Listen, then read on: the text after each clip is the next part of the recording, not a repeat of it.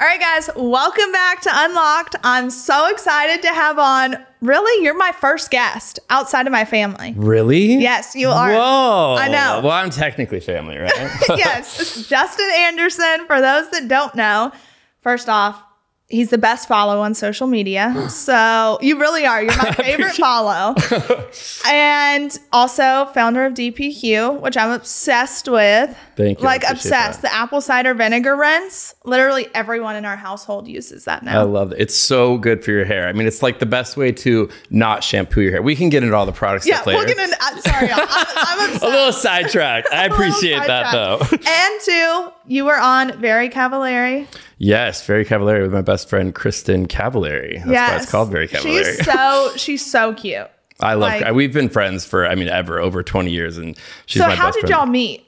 We met, so we both grew up in Southern California, and I started doing hair at a young age. And Kristin came in to me to get her hair done. Like she was like 17, like right when she was finished with Laguna Beach. And at that point I was doing different celebrities, but Kristin came in, and to be honest, like I was like, oh, she can be such a bitch, like coming right off of like MTV's Laguna Beach, and I wasn't prepared to even give her the time of day, in the sense that I'm like, we're not gonna be friends, like whatever. We hit it off in the first time we met each other. It felt like we knew each other forever. And the thing that stood out to me is she was like the most like, because I've worked with every celebrity. At that point, I was just starting off, so I worked with a handful of celebrities.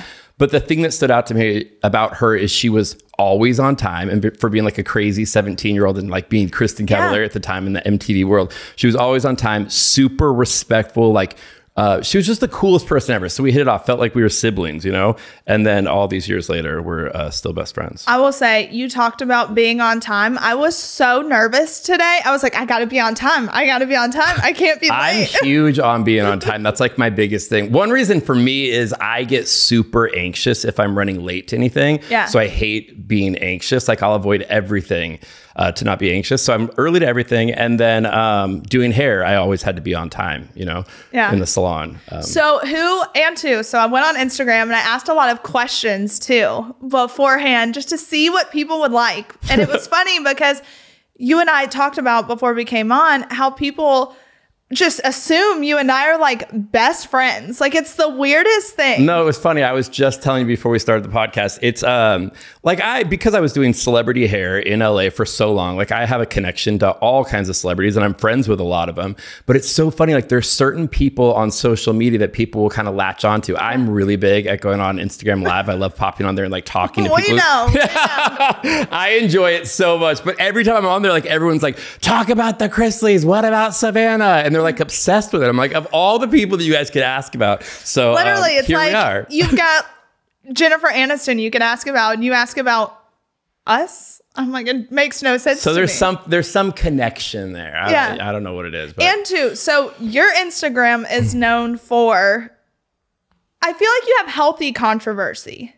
I like that, a healthy controversy. You say things that cause people to think. And you're never hateful towards someone. It's just like, hey, this is how I feel. Maybe try thinking the way that I think and you would understand it. Well, because thank you for saying that, kind of, right? You're controversial. Thank you. But it's in a healthy way. No, in a healthy way. And I'm very, very, that's who I am in person. So if I'm going to be on social media as much as I am, I want to be myself on social media. And I've really noticed that like we live in this time where like people don't want to have back and forth conversations, right? Our country is basically 50-50 on everything, right? But we have certain people who are really loud and they control the narrative. And that kind of bums me out because first of all, I don't think change ever happens that way. It just creates more divide. Yeah, more divide. And so like if I have any sort of following on Instagram, like I want to treat it like we're all at dinner together. And like I have friends from all walks of life and I will sit with them at a table and I'll listen to people's opinions and like I like to learn from it. And even if I completely disagree with them, even at a table, I'll be like, oh, but have you ever thought of it this way? And even if it doesn't change their mind, or even if they end up changing my mind, we can still be friends. And I don't understand why we don't do enough. But here's the thing, anybody listening at home that wants to get mad about me saying this right now, because people love to be like, well, that's a really privileged way to think or whatever. And I get all of those arguments that you want to say, but I genuinely believe in my heart that like, we need to have more conversations to actually come together or to have any sort of growth. And so that's why I'm on Instagram. Deal with it for real. And too, that's one of the things I've said on another podcast of mine. I was like, of course we're going to be tone deaf and ignorant to certain things that we maybe haven't dealt with. So you can't expect someone to act a certain way when maybe they haven't gone through that themselves. Right. And for me, I can admit there's a lot of things that I still want to learn about. So a lot on Instagram, I'll ask questions and I put the little Instagram thought bubble there and I read all of the response. Like, I want to learn from people. I also want to see where people's minds are at. I grew up in Southern California, lived in the Los Angeles area my entire life. My whole career was Beverly Hills, working with all these celebrities, and I was in the thick of Hollywood, right? And it always drove me crazy because it's an echo chamber there. Everyone's saying the same thing. Everyone's agreeing with the same thing. And whether or not I agreed with everything they were saying, I still wanted to hear other opinions. I wanted to see what the confusion was outside of LA. So like moving to the South, I live now in Nashville full time. I've lived here over 3 years now.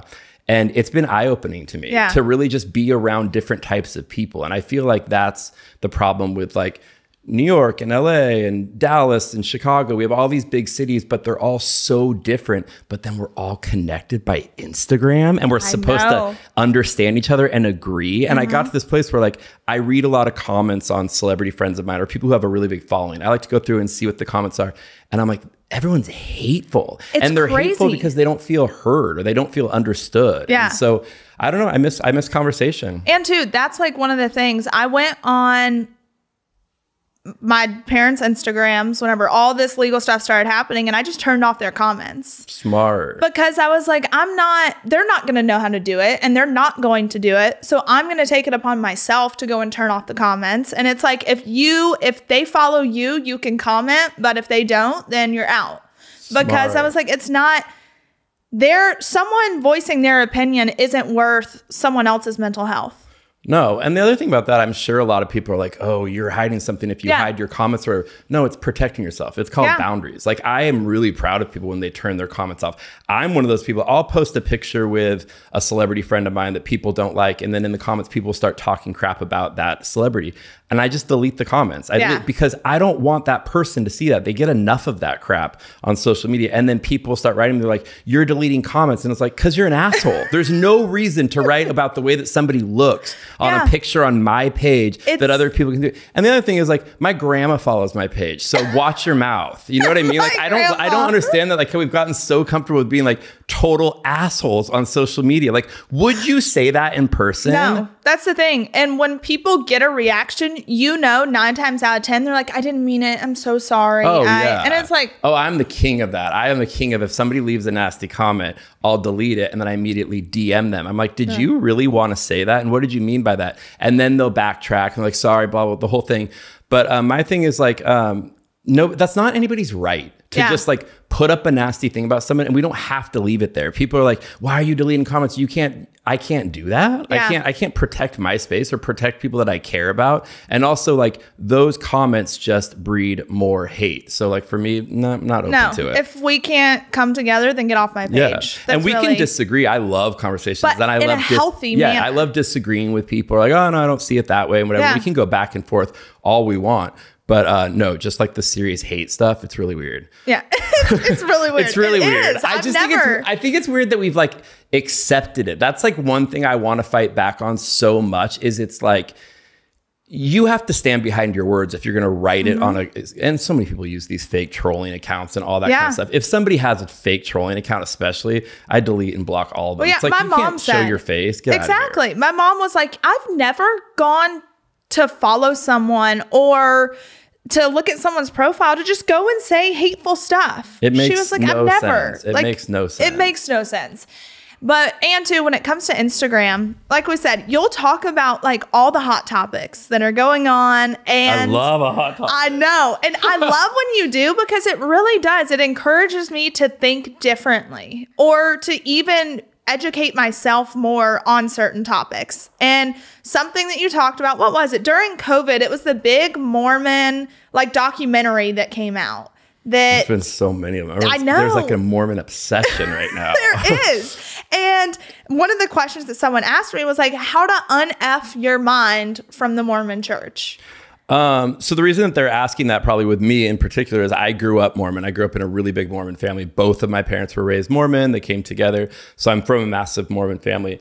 And it's funny because like all of my cousins and everyone is still Mormon, very much so, and they practice and everything. And a lot of my cousins will reach out to me and they're like, Justin, thank you so much for like being positive about the Mormon church and not bashing it. Cause I don't bash it. But here's the thing, I don't have a reason to. Like, I really feel like I am who I am because I was raised in that church. The Mormon church is all about like love and family and all that kind of stuff. There are a few things that are off, like in every religion. And so I don't feel the need to bash it. Everyone has this idea that like the Mormon church is like this wild cult or whatever. It's the nicest, most normal people ever. Polygamous is not Mormons. Latter-day Saints, the Mormons of now, they're not polygamists. They don't have multiple wives. They're the most normal people you've ever met. And that's what I mean by people being like tone deaf or just ignorant to it. Because I'm not going to lie. I'm like, oh crap. But also, I feel like you meet one Mormon that like lives their life in a way that's not the Mormon church. And you're like, oh gosh, because there was this guy that I knew, Mormon, his dad was sleeping with his mom's best friend in the Mormon church and like all these things. Well, that's not like, Mormon. That happens in every church. That happens in every neighborhood. It's like, it's so funny too, because it's like, I'm a gay man. And so a lot of people will be like, Justin, how can you be gay and like not bash the Mormons or bash religion? I love religion. I understand the importance of religion. Do some people abuse religion? Absolutely. Yeah. Are there bad Christians? Yeah, there's good Christians, bad Christians. There's shitty Mormons. There's everything, you know? But I think that at the core, the great thing about religion is it like gives you purpose. It gives you morals. You know, having a faith in something makes you a better person. So I really respect people's religions as long as they're good people. And too, one of the things, because on Real Housewives of Salt Lake City. So, because people were asking me when it came to you about like your favorite housewife. Oh, I'm a huge housewife fan. Yeah, huge. I'm like, y'all, I really don't. Like, I cannot. But Julie does, right? I've watched, yes. My mom watches it. I've watched maybe a handful of episodes. But because I feel like if you don't start from the beginning, it's kind of hard to get it. Once you get in, you're sucked in. So don't start it. My Scoot, we've been together for 8 years. And when we first got together, he was like, I will never watch that stuff. He's more obsessed than I am now. Like, once you start watching, you become absolutely obsessed. So don't start. So was the Real Housewives of Salt Lake, because were there Mormons on the show? Yeah, there was Mormons on it, but they did the Bravo version of it. They're probably all Mormons, kind of like I'm Mormon. You know, like they were like the bad like casual. Mormons. Yeah, casual Mormons, or they were ex-Mormons. But they all live in Utah, and Utah is Mormon, and so they live in that world. I have cousins of mine who are like upset about the way that they like portray the Mormon church. But no, some of them are Mormons, but they're bad Mormons. They're drinking and they're cussing and they're beating each other up on TV. And one of them is going to jail right now. Jed Shaw, she's throwing shoes off of a boat right now, you know, like. So it's like they're bad Mormons. Don't even, trust me. I've seen Jen Shaw and Chrisley way too many times together in the media recently. Oh yeah, you guys have that connection right now. Thanks, Justin. Yes. You, Jen Shaw, Erica Girardi. It's been a big year. It's been a big year. Not you. No, not me. Not me. But yeah, so okay, Real Housewives. Who's your favorite in like the whole franchise? In the whole franchise, it's really crazy because it's like people get really heated about this stuff because I talk a lot about housewives, and I had to pull back a bit because like my DMs will go crazy, like people talking so much, like people get fired up. So let me be real careful here. But, no, just kidding. Okay, I love Kathy Hilton right now. It's so hard for me because I love so many of them. Justin, first off, I watched a few episodes of the Beverly Hills with Kathy Hilton, and I loved her when she pulled out that box fan. And will not go anywhere without the box fan. And I was in Dallas and I was staying at the Rosewood, and I called down and asked for a fan, and they brought up a box fan. No. And I took a picture of it, and I was like really channeling like my inner Kathy Hilton and tagged her, and she reposted it. She's an icon. So I used to do Kathy's hair in LA and I absolutely love her. Like she's the greatest person ever. Like one of those clients that I had so much fun with in the chair. When I heard that she was going on Beverly Hills Housewives, I was like, oh my gosh, is she going to be able to like show her actual personality? Like I was kind of nervous. I was like, what if she hides who she really is? Because she's playful, she's funny, she doesn't take life that seriously. And she was herself. She lived up to it, you know? So she's one of my favorites, but then I also like her nemesis right now on the show. I think Lisa Rinna is fabulous TV. Like I love Lisa Rinna and people get so angry about that. But here's the thing. Well, see, Lisa Rinna posted a few days ago or something on her Instagram story when this whole Balenciaga scandal came out and was like, she's not going to talk about that because there are more important things that we need to talk about, such as more important than kids being whatever I don't know what we can say on this podcast. I did. I've already discussed it because I was like, I've done it too much. I think. But that it really turned me off because I was like, this isn't a point in time to. But you know what that is? It's and I'm not saying this anything mean, but it's like these people still want to be connected to fashion. They still want to have the ins to these things. They think if they say that, then the other fashion brands won't let them come to the show or all that kind of stuff. And it's like that in itself is gross, but that happens everywhere. It's disgusting. And I think everyone should call out Balenciaga. I'm disappointed in celebrities. There's very few times because I lived in that world for so long and I understand how a lot of it happens and it's not what a lot of people think Hollywood is outside of it.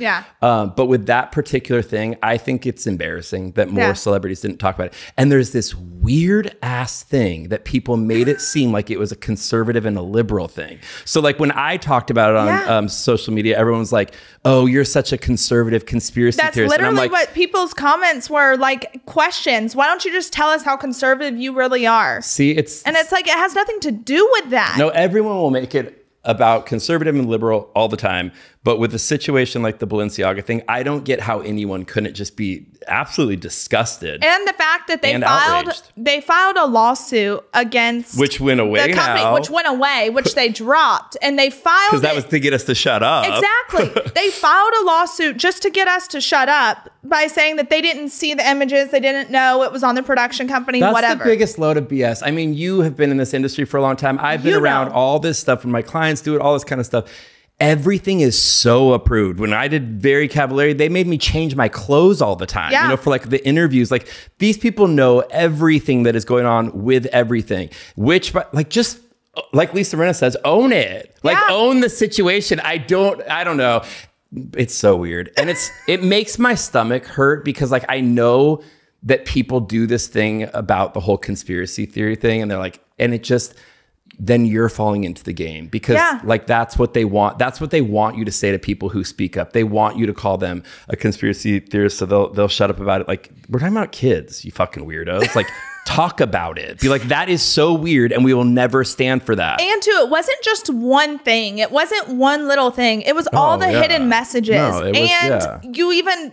Which this is going to sound very conspiracy theorist, but like you even researched the name Balenciaga and like what it means. B-A-A-L. Yeah. Hello. It's all of it is.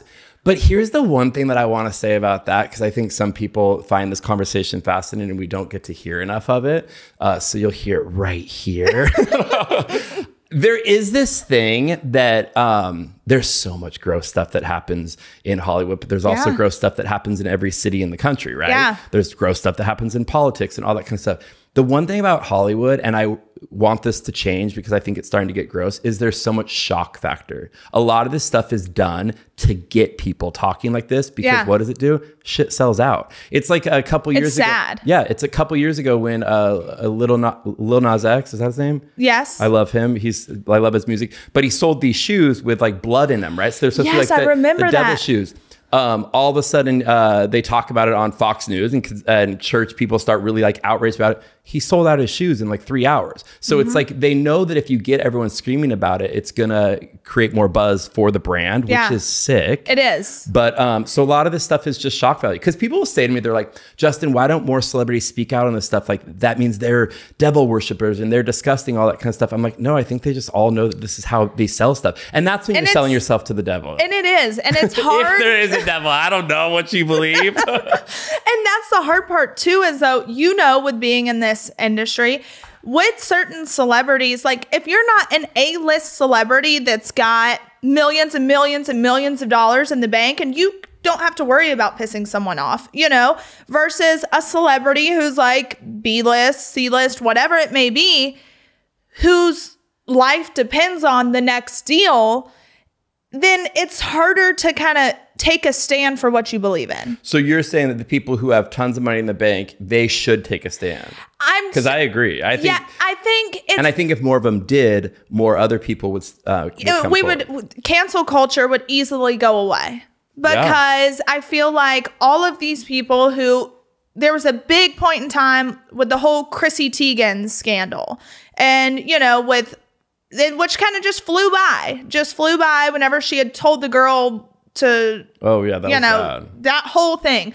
But there's been so many times where like she could step up in a positive manner and hasn't stepped up. And then it's always the celebrities that have, I don't know how I'm trying to say it. Like they have so much, but yet they keep quiet. And it's the ones who like, for me, like, my livelihood. But then don't you feel like those same celebrities who keep quiet are the ones who demand everyone else to speak up when it happens with something that they don't necessarily agree with? Yes. And this is part of my conversation. I'm saying that, like, I'm not going to sit here and pick a side right now or tell anyone. I want people to, like, have these conversations. I think cancel culture, I hate cancel culture. I feel like we all hate it. Like, who likes cancel culture?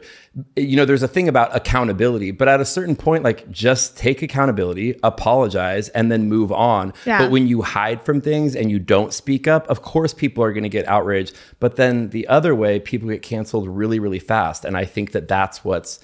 we're tiptoeing around a lot, but I think we know what we're saying. I think it's just like, for me, I'm going to speak personally. For me...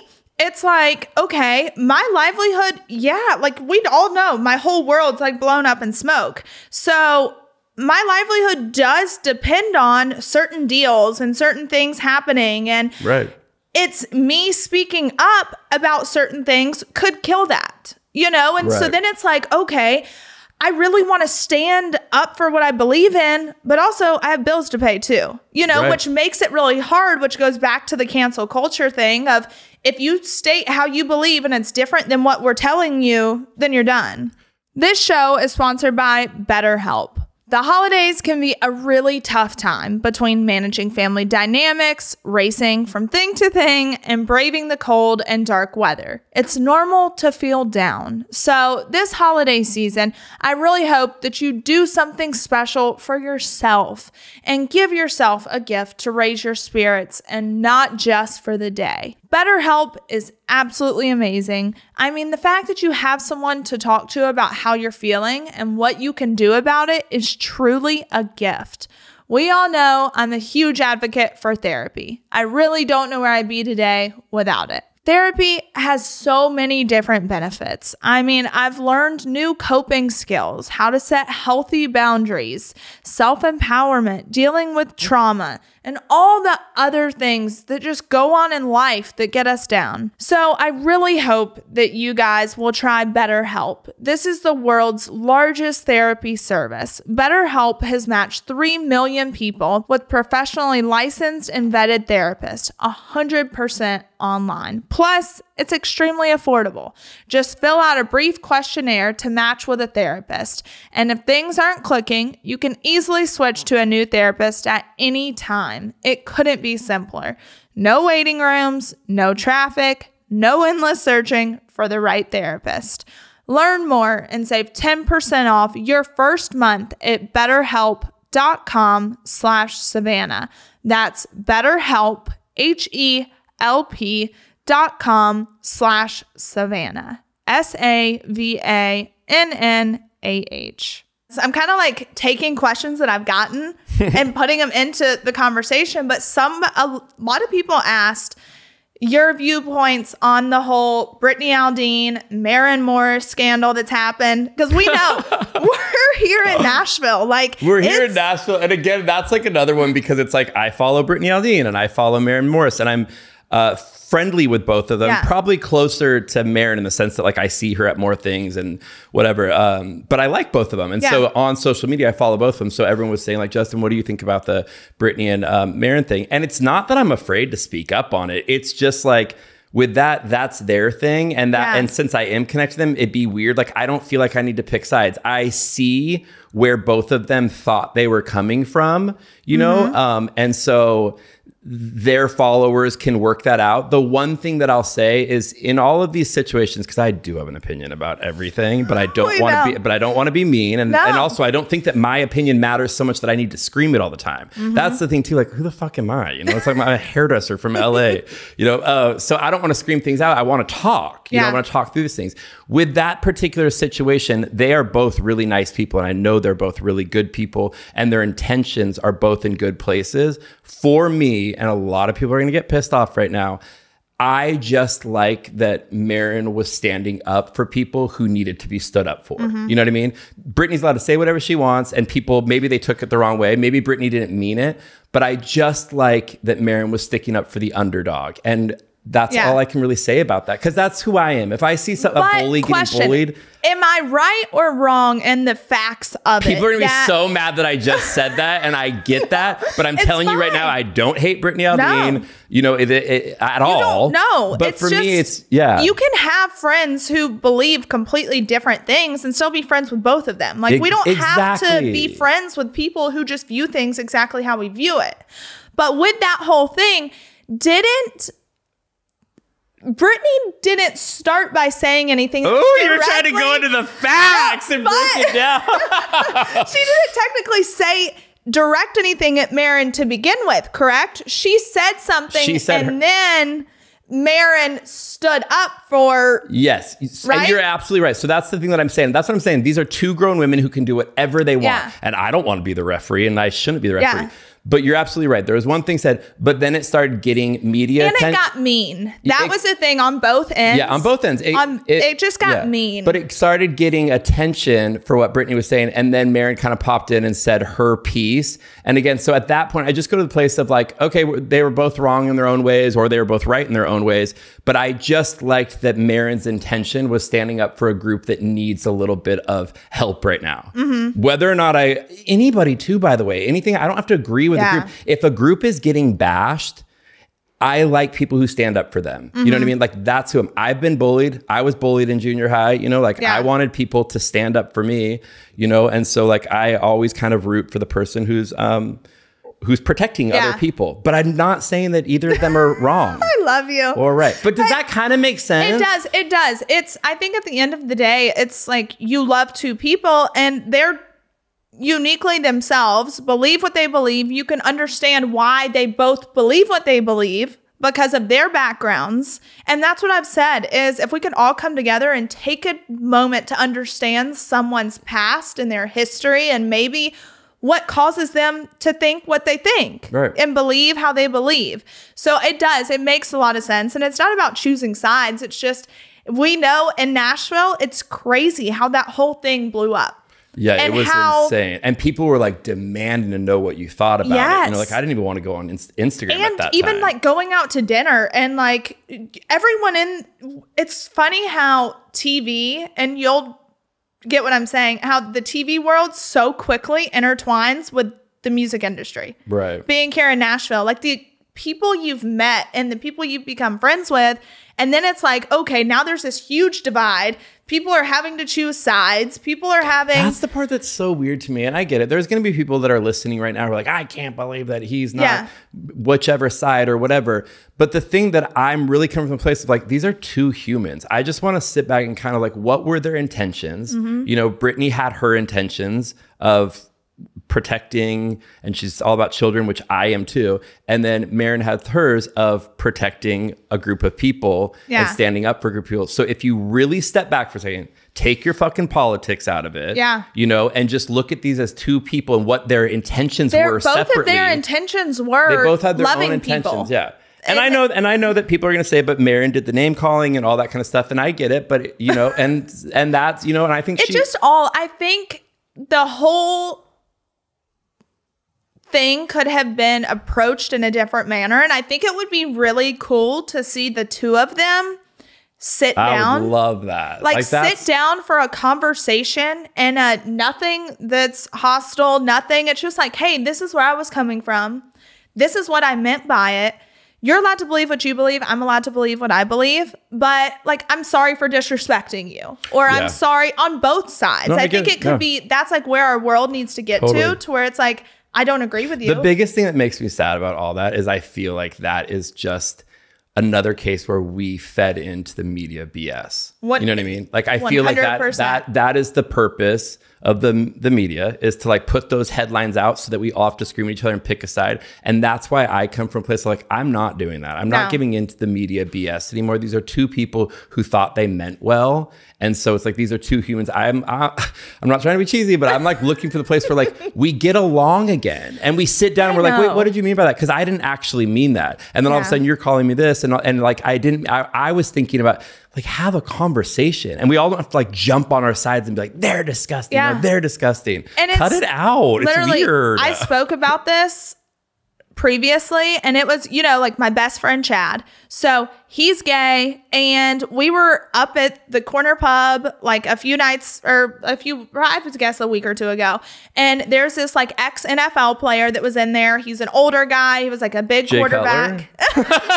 Oh, we're about to get on that one. But it was, so we're sitting in there, and you know, he's older. It was a different day and age back then. There were different beliefs, different opinions, but we're sitting there, and he started talking to Chad, and he was just being very intentional with his questions and was like, hey, I don't want you to take offense to this. Like, I really want to understand, and I really want to get to know like how you felt when you were coming out being gay and how like that impacted you. And I was sat there and I was just in awe, because I was like, this is really cool. Like, someone taking the time to ask and get to know someone instead of just, I don't know. It was really cool. No, I have a lot to say about that, because I didn't experience that in LA. Everything's so open book there. And like, even that conversation in LA, people are like, how dare you even bring up this person's sexuality? And how dare you even ask them these questions? And it's like,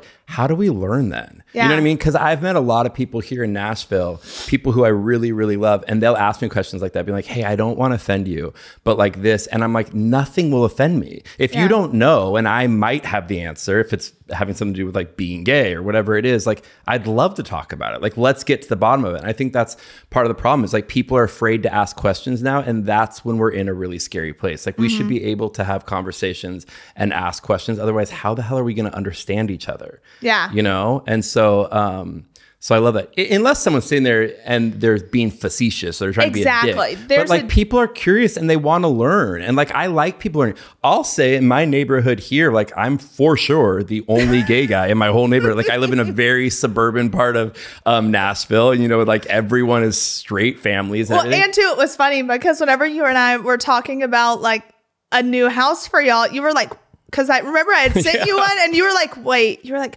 that's too far out. Like, I don't think there's any gays in that area. You were like, I can't move any further from downtown than I already am.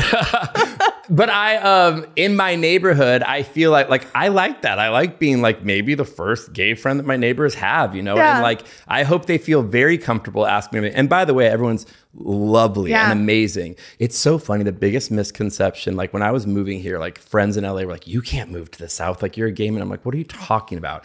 And everyone was like, everyone has their idea of what the South is going to be like versus LA and everything. I have to say that like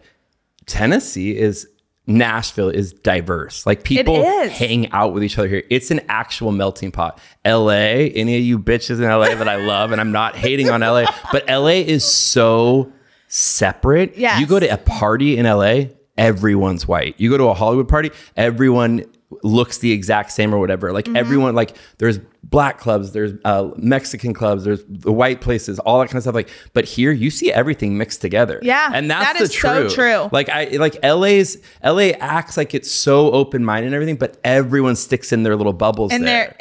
I agree with that 100%. Like, when I was out in LA, it was so hard to fit in. Yeah. So hard to fit in. No, LA, like it's a bizarre place. Like I said, I grew up there. So I since I was a kid, but I always felt really sorry for people who just moved to LA because it's a tricky city, like really hard. I remember like being in school, and it's actually really funny because the two nicest kids to me, like everyone, like people were just mean. And Christopher Schwarzenegger and Cameron Azoff were two, like the two. Wait, what school did you go to? To the Brentwood. Oh, I didn't realize that. Yeah. I did not know that. Yes. Wow. And so we're the same age. So they were the two, like people would be so mean. And they were the two nicest. Well, they have really people. good parents. Like yeah. they both have really nice parents. But like, and two, you would never know, okay, who they are, what they have, none of that. And even to this day, like Cameron and I will go back and forth on Instagram. Well, like just the nicest two kids like I've ever met. Yeah. And I would say it was so refreshing because everyone else, like it was hard to fit in. No, LA is interesting. I was the biggest like protector of California forever. Like I'd get so mad when people would talk crap about it or whatever. And so I don't ever want to like bash her, but I got to a place where like it wasn't for me anymore. It wasn't fulfilling. Yeah, I'm really happy that I did leave. And now that I don't live in LA, I see it in such a different way. But I think the problem with LA in a small nutshell is there's so much using going on, so nobody knows who to trust. And it's how can I get who can I use to get to the next level? Like everything about that city is like that. Yeah. And so that is never going to put off like a good vibe, especially to an outsider. Yeah. You know, 100%. Or to somebody who doesn't have anything to offer. Mm-hmm. And that's the thing too. It's like the class system. I don't know what the exact words would be. Like it's very defined in LA. Like you're not mixing with it. No, like, it's like you're either at the top of the top or right. Right. I'm with you on that. Yeah. And that's why it's like I love Nashville because it is so diverse. Well, there's a lot of everything here, you know, and I learn a lot about other types of people, and I really like that. And since I was a kid, was really just attracted to Southern people. I love Southern people. And and it's a real thing how nice people are. Like when we moved into our house, like the amount of, that's how you and I met actually. Yes. Like your family reached out, your mom baked us a cake. Yes. You know, and it's like the people like, and when people in Nashville say like, let's get dinner or let's hang out, they mean it. We actually in LA, they say it, you never hang out, you know, like at all. Also, they don't mean it. If you're in town next week, that Friday, we're going to do like a full fun day of going to like all the Christmas themed bars and like it's going to be really fun. I need to do that. Let's do it. Yeah, will you keep me posted on that? I'm going to keep you posted. So, okay. So now that we've gotten, if people haven't gathered, Nashville is a very small town. Have you learned that since being here? Beyond small, like freakishly small. Like very, very small. Like something happened this morning and I was like, how is this girl connected to this girl who my God cheated on me with this girl and that girl? And you're like, all of them are friends now. It's like, it's so weird how small it is. And so one of the questions someone asked was your relationship with Jay Cutler since, how was it when he and Kristin were married versus how it is now? Oh my God. Everyone always wants to talk about that. And I understand why, because I did Very Cavallari, you know, and so of course they would want to know that. That was your life. Yeah. And we don't have a relationship at all. Kristin is my absolute best friend in the world. Like we talk all day long. See, and I love that because the loyalty, like that's a big thing. It's like, hey, I liked you because you were married to my best friend, but if y'all are done, we're done. Yeah, and that's who I am. But also, if Kristin was like, you could be friends with Jay or whatever, like I'm also open to being friends with anybody or having a relationship, you know, but it's also not like Kristin's dictating. No, not at all. Kristin and I have like seriously like the best friendship, like the best. Like that's the huge reason why I moved here was because of Kristin. And then it just so happened that I went on to Very Cavallari. Like a lot of people think like I moved here because everyone thinks reality TV is so fake, which there's parts of it that are fake, of course. Yes. But like I was actually moving to Nashville and they put it all on the show. I'd been on the show before in other seasons, like when I'd come and visit Kristin. Yeah. But then I was actually moving here. And I think a lot of people thought like after the show that I was going to pick up and move back to Hollywood because I just like wanted to be a reality star or something. I was like, no, I moved to Nashville. Like this is real life, you know? And Kristin and I, like our friendship is so freaking tight. But with the Jay stuff, it's like, no, Kristin's my friend. But I will always be respectful of him because her kids, I adore them, and they are the biggest thing to me. You know? And too, I will say, that was like a huge thing that was all over the news, their breakup, whatever. And I've been in such awe of how she's handled it. Kristin's like with her kids badass. And with her, like, I don't think there's ever been one thing that's come out that she said something or she's... Oh, she won't. Like, and there's so much respect to be had for that. And it's like, I have to learn that because when I get heated and like, I feel like my story's not being heard, it's like, I'm going to shout it. Oh, you know? yeah. No, I get that. I would be the absolute worst. Yeah, and I've actually, I mean, a little insight into Kristin and my friendship, you know, I have gotten myself in trouble talking about things because I didn't. Oh, no shit. I know, but I didn't realize it. Like, after doing the show, you're connected to that show and you're connected to that person, right? And because Kristin and I are best friends and we did that show together, everything is Justin Anderson, Kristin Cavallari's best friend, you know? And so I didn't really realize that. And like right after we stopped doing the show, like I would say things on social media because I talk about everything and it would get picked up as like a news story on these Us Weeklies, People Magazine, all that kind of stuff. So I had to learn to like be careful with my words because I want to talk about everything, but I'm not going to hurt her kids. I'm not going to hurt Kristin.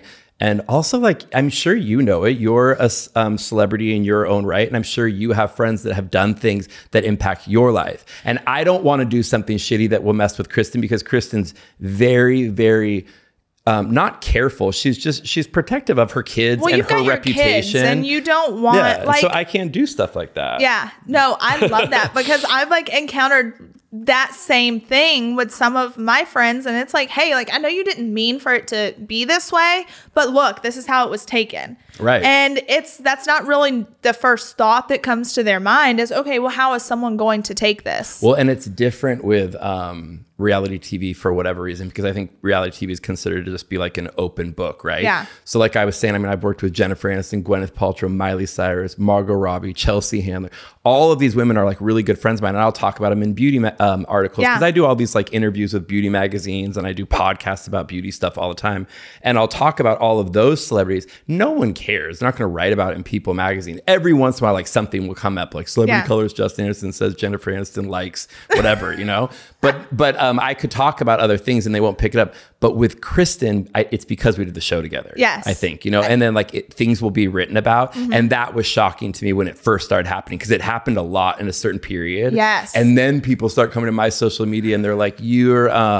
Everyone loves to say, "You're thirsty. Look how thirsty you are for attention." I'm like, I didn't want that attention. Like, I didn't want to be written in People magazine for talking about a certain thing. Yeah. So I learned a very big lesson there.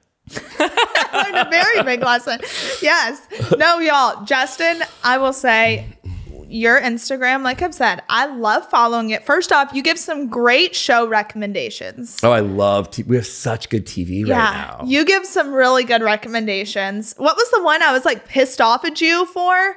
Because it was so sad. From Scratch. I was so like, I loved you, but hated you because I was like, I'm sitting there like sobbing. I had no idea I was going into that show. It's a show on Netflix. It was on Netflix, right? And it's like still a top trending show. Yeah, it's amazing. But I mean, you cry for like 8 episodes straight. It's like the saddest thing ever. But it's that's also Reese Witherspoon.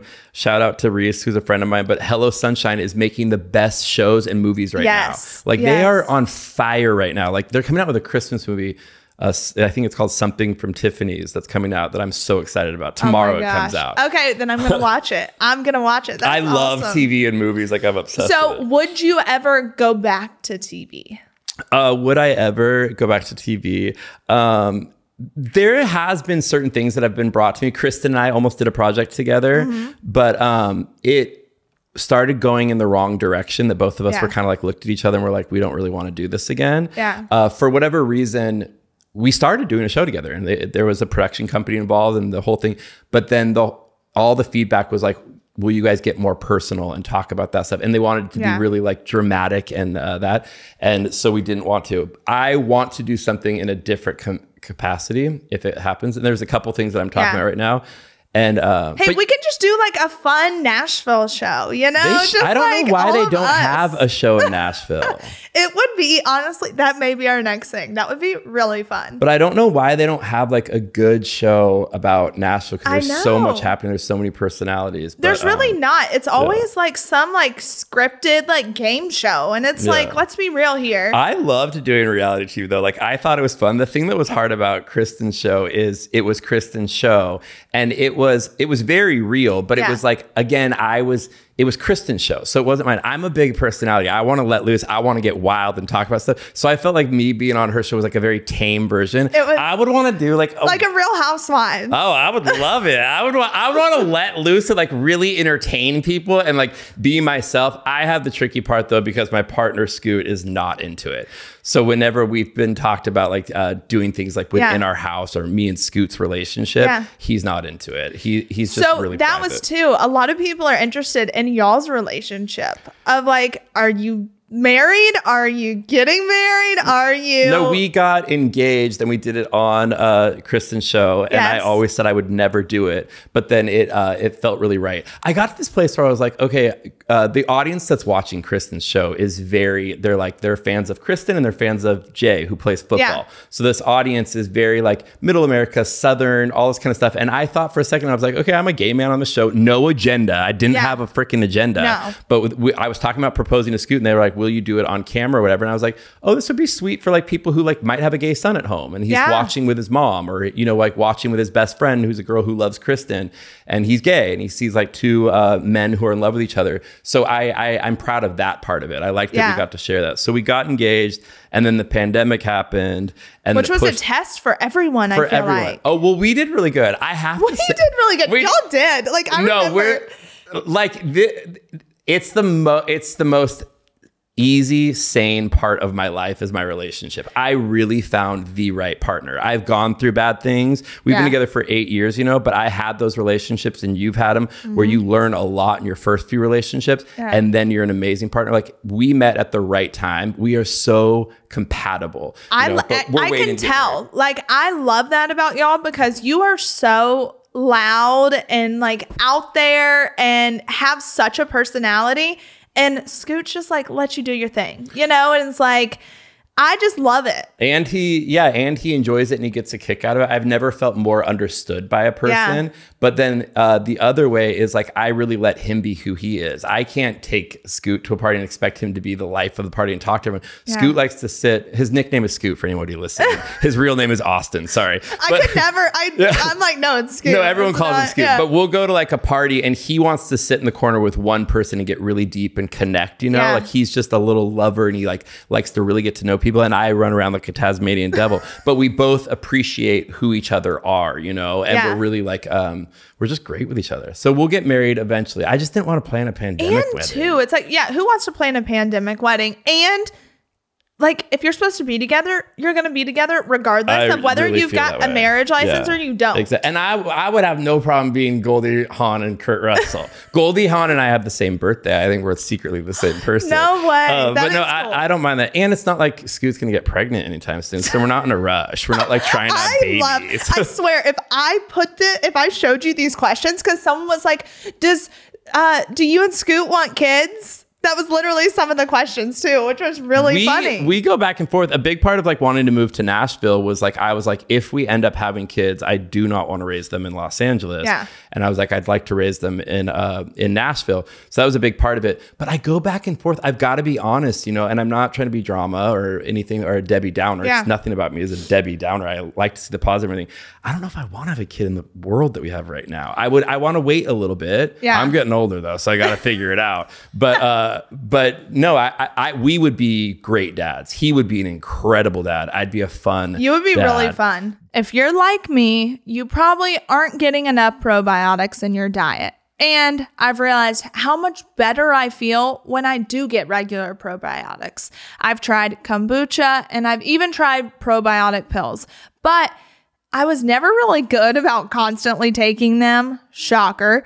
I just know that my gut always seems to hate me. We now know that good gut health is the key to good overall health. Good skin, good immunity, disease prevention, all the things. And I recently found these cute little Belly Welly bars. They call them your belly bestie at Sprouts, and I'm obsessed. They have real live probiotics. They're gluten-free, dairy-free, no sugar alcohols, and even help with bloating. The chocolate chip and cinnamon swirl are seriously insane, y'all. I mean, they taste like a cookie, and who doesn't love a cookie? I have one every morning, and it really helps my stomach. Stock up when you go to Sprouts. Chocolate chip and cinnamon swirl are my absolute favorites. Find them in the bar aisle. The box is neon pink, and the packaging is so cute. I love their Hot Girls Have IBS billboard in LA. I mean, it's too good. No Sprouts near you? That's fine. Don't freak out. Use my code UNLOCKED and get 30% off on their website, bellywelly.com. BELLIWELLI.com. And too, that's another thing. Everyone, of course, Justin always talks about everything that's like controversial, whatever. And so many people I've seen like come at you. Why haven't you spoken about what's going on with the Chrisleys? Why haven't you? Everyone says that every time I go on a live. And my thing is, and I have addressed it before, I'm like, it's a family that I love so much. Mm-hmm. And it's none of my business, first of all. And like what you guys see is basically what I'm reading or whatever. But all that I can say is like, you guys were the nicest, warmest people to us when we first moved here. And I fell in love, you know, mm-hmm. and I absolutely love your family, like the most real, kind people ever. And so I have to admit, I've been heartbroken for like the past couple weeks, and like Scoot's sick of me like talking about, I'll talk about it daily. Like I'll just be like, oh my God, Julie, I want to go give her a hug or like whatever. So, and too, because how did we meet? I don't remember the exact, I was just trying to think about that because like what was, we have to go back like in our DMs. I don't know I, like, how hit you up we in the met DM. Or something, but then I remember in the midst of COVID, you did our hair. You remember that? Like in the sink, in the kitchen sink. And then I've got a video of me and Dad in your driveway during that bad snowstorm. Oh, yeah. And he's got like a spatula trying to get like shit off his windshield. Yeah. But I don't know how we actually like came together. We have to go back deep in our DMs because I'm really curious. I was thinking about that on the way here. I was like, I don't even remember how it happened. Yeah. I had some weird like real estate stuff happen here. So your dad and I started talking about that, but I think we'd started talking before that. We had gone back and forth, and then you and I started connecting on the real estate stuff, I think. And then I don't know. And we had run into each other a few times. You remember at Bourbon, we finally ran into each other. Yes. Yeah. Well, we were destined to be friends. I mean, it was obvious. And too, I will say, with the whole thing going on with my family, I do appreciate and have so much respect for you, because I feel like for people that you love and care about, you're not. It's like with the whole Kristin thing. You only talk about her so much, you know? Like, you're not going to go into detail about her personal business. So to wrap up the thing, when people are saying, why don't you talk about it? I talk about reality TV when I watch it in real time, and I think it's really fun. Yeah. But since I've been around so many celebrities in LA, I also know when to pull back and kind of give people space. Mm-hmm. And I also realize that because I'm connected to certain people, if I start spouting things off online, everyone's going to take it as that's the truth because Justin has inside scoop. So I would never do that. You know, like I would never be like, well, my take on it is, and like try to say things, even if I was trying to be careful and protect you guys, like that's just not fair, you know, because we have an actual connection. Yeah. So I would never go into some deep thing about that.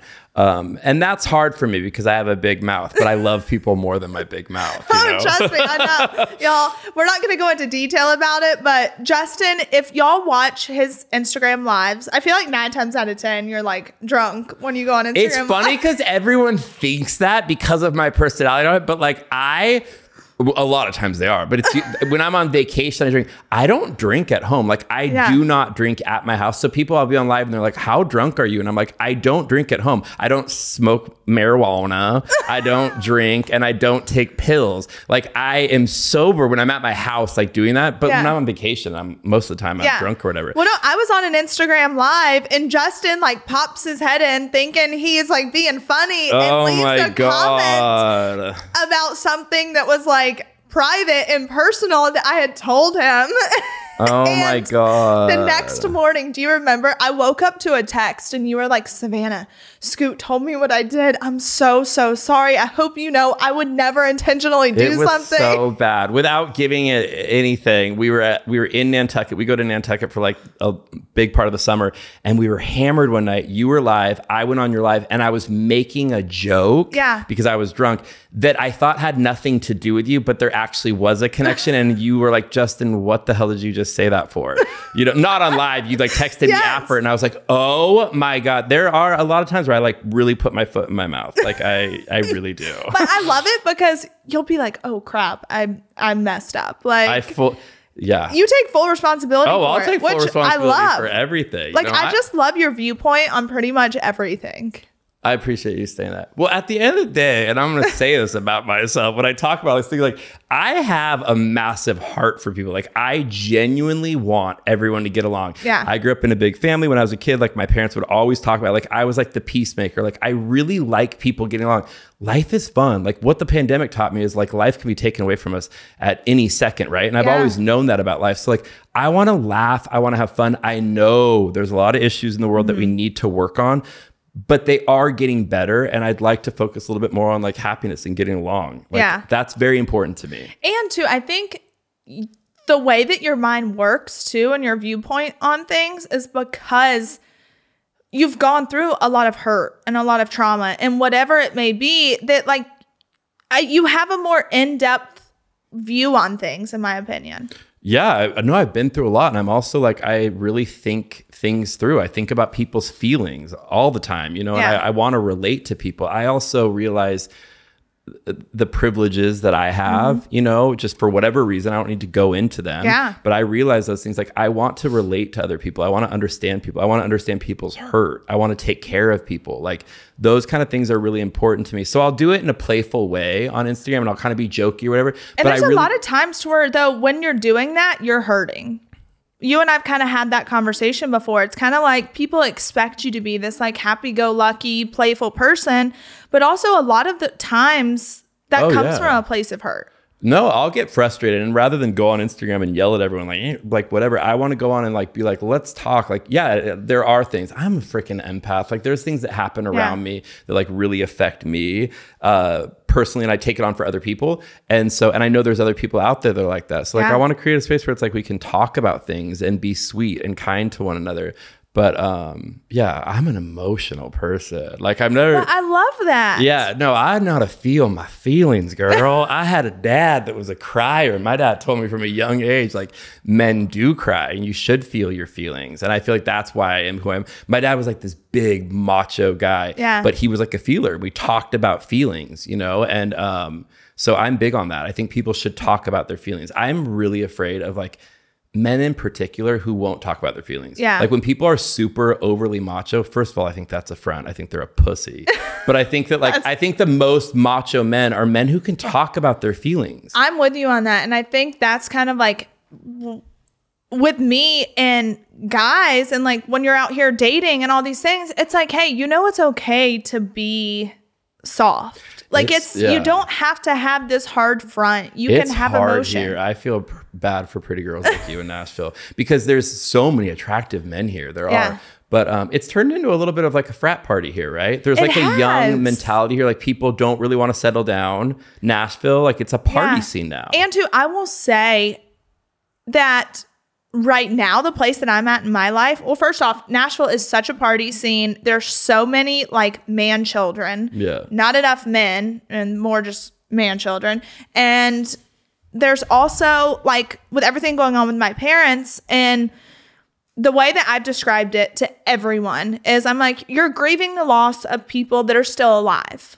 Yeah. So it's like, it's grief. It's what I'm doing. It's what I'm working through.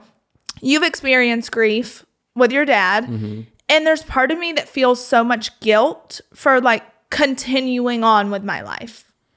Wild. I get that though. And you shouldn't, because you have to live your life. Yeah. And you don't have to explain it to anybody, but this is a very unfortunate situation for you to deal with, regardless of what anybody says and how they judge it from the outside. But like, you should feel your feelings and you should talk about it. Yeah. And I know we don't talk every day, but like you should talk to everyone about it in your life, and you should be vulnerable and have people, let people hold you and take care of you and tell you it's going to be okay, you know, because it's a massive thing, you know? Yeah. And you did reality TV for so long, but you don't owe anything to anybody. And that's the thing, is people think you owe them your entire life. And too, our show was very different than like what Very Cavallari was.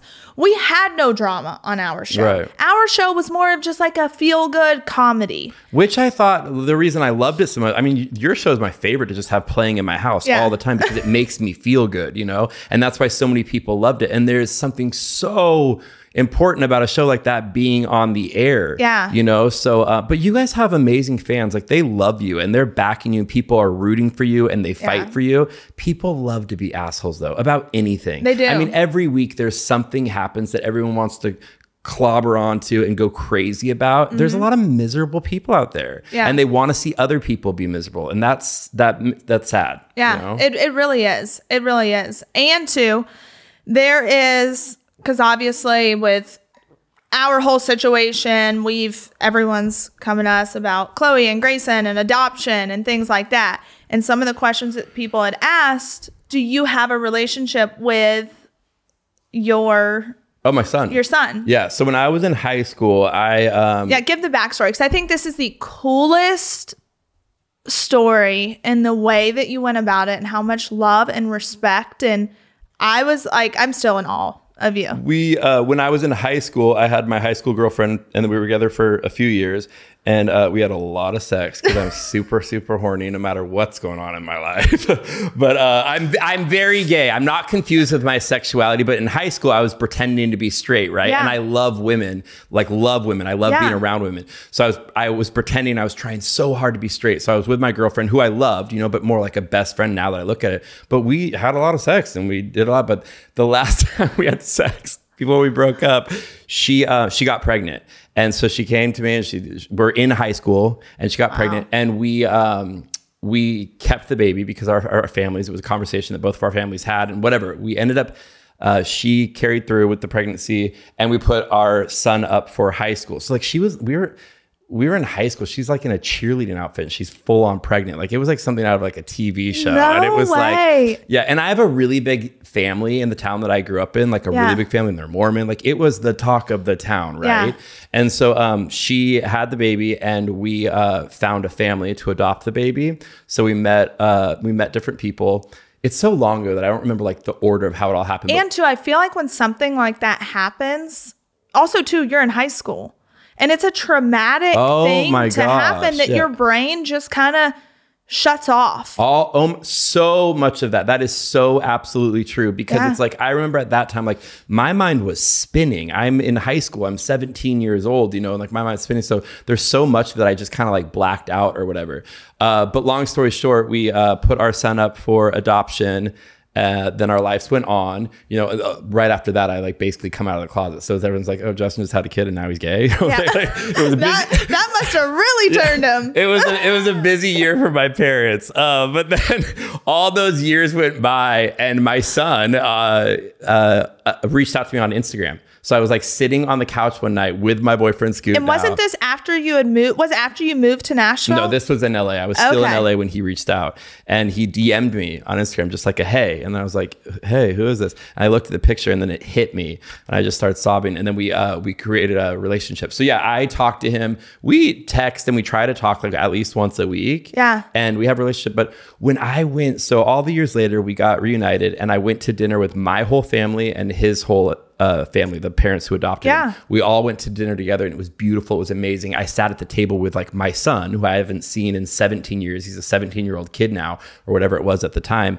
And I'm watching this kid who I didn't raise, who has the exact same manners. Like the way I use my hands and the look of our hands, like our hands look the exact same. And he like talks like me. And his adopted mom was telling stories about him that were me to a T in high school. Like I used to love all my teachers. I'd stay after school and hang out with my teachers because I loved adults.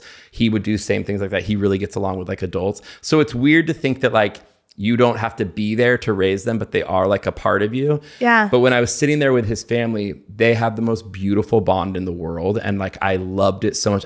It makes me emotional thinking about like, we picked the right people and they loved him so much. But when I left from dinner that night, I went home and the next morning I called her. I called the adoptive mom and I was like, I want you to know that like I respect your relationship so much and I'm so proud of it. And I never want to get in the way of what you have. So I'll be here for whatever you guys want me to be or whatever Tyler wants me to be, but I'm not going to get in the way of it. Like I don't want to mess up this beautiful thing that you guys have. Yeah. And so we have a really good, and she really respected that because there's going to be this fear. Like I have a really cool family and he's sitting there and like, I'm sure there was a part where it was like, oh my God, what if all of a sudden she wants to be around Justin and his family all the time? Yeah, because your sister, Malia, I think she's the coolest one out of everyone. Malia's great. Malia's so great. But you have my brothers, like both my brothers are really, really cool. So I think there was a fear for that, but we just talked about it all. Again, it's about communication and talking and doing what's right for who is important, the kid. That's amazing. And I think too, just your viewpoint on it is like how much love and respect you have for the people that raised him. Oh my gosh. And how it takes more courage to sit in your situation and say at 17, like, I can't do this. Like, I can't, why am I going to struggle and not give a kid what they need? You know, like, you know what I'm saying? I think it takes more courage. No, yeah, like it wasn't easy. Yeah, it wasn't an option for us to do that because she was a year younger than me in high school. We were in high school. There was just no way. And it would have not been good, right? Like, had we done it that way? And we know what the other option is, the option that the whole country is fighting about right now. And that's the thing. I'm not going to go into that stuff or fight for one side or the other on that. But that was a case where I was like, had we done that, there would be no this. You know, so when you see it in real time, when I see a 17-year-old that I brought to this earth, like that, there's times like that where you're like, oh, wow, like they make sense in a different way. And that's why also, like, I don't want to yell about that topic. That's not my topic. I can't get pregnant, so I don't want to yell about that. I believe that people should be able to do what they need to do for themselves. 100%. And I just think, I don't know, I think your story is like the most beautiful story. And I love it. And I love your heart. And I love just... like, knowing you makes the world a better place. Oh my God, I love you. It really does. I feel the same way about you and your whole family. So. And too, I appreciate you coming on my podcast today. And we talked about everything. We really did, and that went really fast. How long were we doing that for? An hour. No way. Yes. That went so fast. I thought that was 5 minutes. I thought that was like the appetizer. Trust me, they got like 7 full courses. Like, it was a full thing. But I love you and I appreciate you. I love you so much. Thank you so much, Savannah. You're the best.